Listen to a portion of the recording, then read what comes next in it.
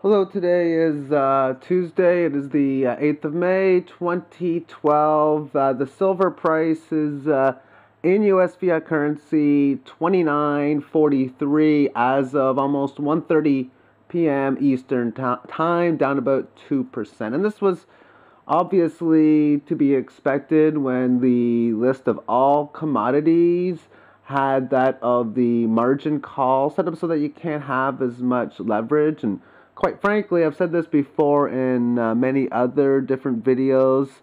I find that to be a very toxic way of making markets move in the form of leverage, derivatives, and all of those other fancy financial instruments that's currently going on within this market. So we had this first test of 30, had a bounce, 3 days, finding it a support, and today's the day it dropped below. And again, that was to be expected, and that's the case with really all of the commodities. Let's take a look at GLD, which is the ETF for the gold market. This is what it looked like in the morning. And when you see something like this, you look at all of these gap opens, and well, it trades a lot outside of the New York time frames, because this is from 9:30 a.m. New York time to 4 o'clock p.m. and the gaps is everything that happens in between. And quite frankly, I have talked about this type of chart. Really, it's a pet peeve of mine. So with that being the case, I'm going to take a look at a lot more charts within this kind of nature. So what I did is I want to take a look at the monthly chart of silver, but only even months. That's months 2, 4, 6, 8, 10, and 12, or February, April, June, August, October, and December. And I just don't want to count all of the other ones. And quite frankly, you're going to get a very similar kind of looking chart. It's got a high of 49.81 and the low of 405 going back to the 1990s. So I can even go a little bit further than that. So instead of doing even months, I thought, you know what, let's just do, how about 5 days on and 2 days off? As of yesterday anyway, because that's what I made this chart for it. Oh, you have this significant gap, so a couple months where the price action went in just a little bit higher. I could even do random charts, which is what I decided to do. I got my computer to, with every month, put a random number variable between 1 and 2. If it's a 2, I want to count it. If it's a 1, I didn't want to count it. So that's what this one looks like. Now it's got a high of 48.09, but whatever. It didn't count because it didn't want to. The high of 49.81. So instead of doing random and stuff like that, now what I want to do is the 100 most volatile months silver has had since 1968. So I sorted out all the months going back, and I'm only counting the top 100. So the 100th most volatile month for silver is 17.4%. And that the highest total is 169%, because that's the levels that we end up having. The last time that silver's had a top 100 volatile month was the month of January, and the price then was 33.24. On here it says volatility tiny. Now the way this thing calculates is it takes the 100 periods within it, and then it takes a look at the last 3 periods. Actually, not the last 3. The 3 beforehand. So not last 3, not including the current one. And then it says, okay, what is the volatility of this compared to everything else? And in this case, it's tiny. So what this is telling us is that, well, at least these 3 periods in here, it's nowhere near as volatile as the way it once was. And in this time frame of 1979, 80, 81, and all this type of stuff, there was, in fact, 11 consecutive months that made the highest volatile moves, because back in 79, 80, things were just going rampant. There was a long sideways consolidation, but you really don't see that within this, because throughout the entire 1990s and the early 2000s, it was such an unvolatile moving chart, as it was stabilizing between the 4, 5, fiat dollar range. So I could even do the 100 least volatile, and I did.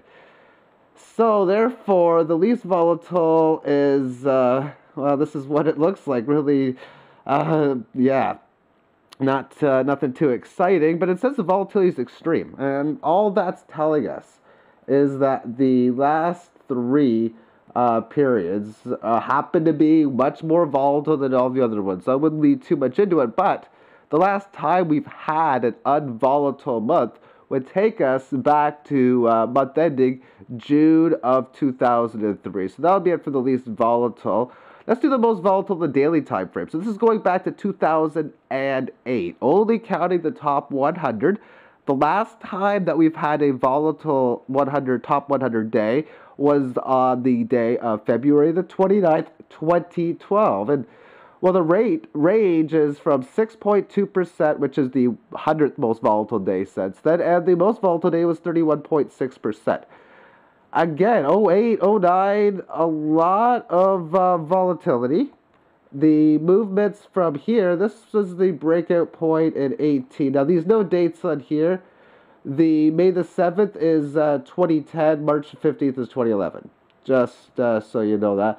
But there was no volatility to make us get up to that 24. So what that told us is the breakout came on low volatility.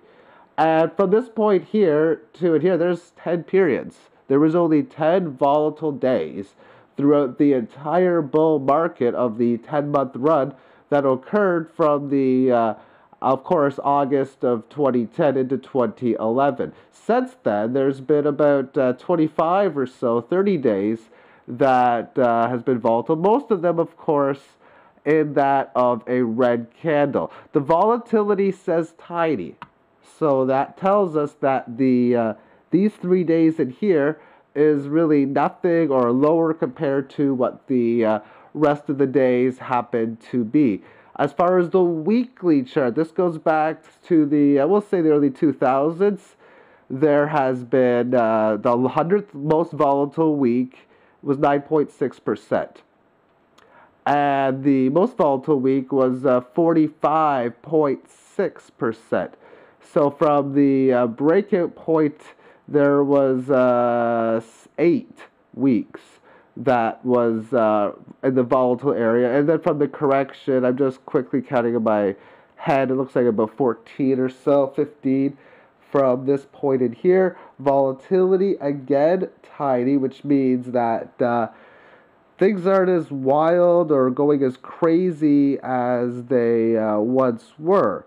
Next up, we're going to be moving this onto the Dow Jones. But before we do, I'm going to go back to the regular silver chart. So all this stuff that has happened, it's been light movement. So why this is the case, you know, I really don't know. Because, for example, if you don't know where something is, how do you find it? And the answer is you find it. If you don't know where your keys are, you got to find it. If you don't know where your code is, you gotta find it. And you can change the where to all of the questions, the 5 W's, the what, why, where, when. So why is it so unvolatile? Well, you gotta find it. Maybe you might not find the answer, but they are not crashing the market. Maybe they're stopping the buying force from coming into play. I really can't state. But let's go back to the volatility. We've done silver. I'm going to show you now the Dow Jones. This is going back to, I got monthly data going back to 1928.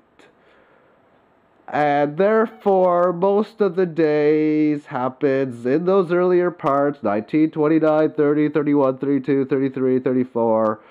Well, really, the first half of the chart is all the way up to 37. I stated that in silver there were 11 consecutive months that were in play. Here it was higher, and well, I got the data right in front of me now. There is 15 straight months from September of 1931 to November of 1932 that qualified for the most volatile 100 month in Dow Jones history, of course going back to 28.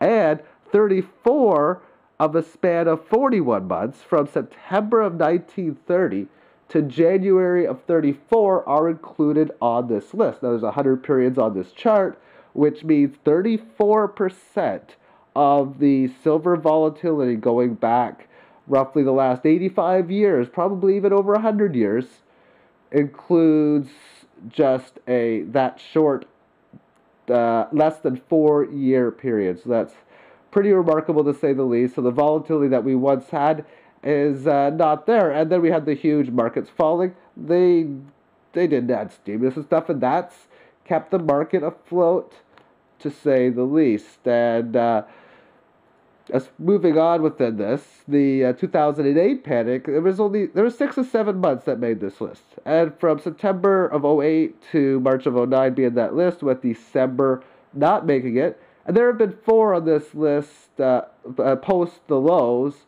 and that is July of 2009, March of 2010, and August and October of 2011. Volatility is tiny because, well, quite frankly, the moves that occurred back then is much, much grander than the ones that we have today.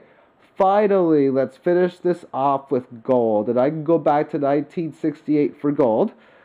And again, the most 100 volatile months. Notice again, the volatility is tiny. Just comparing the 100 periods, it happens to show what do these 3 periods state compared to all of the ones that happened before. And it's a nice looking chart. I mean, you can do a trend analysis where you can say, well, you had this downtrend and now it's been switched up to this uptrend. And that's pretty much it. So I'm going to end today's video at that. And thank you for tuning in, and have yourself a great day. Bye-bye.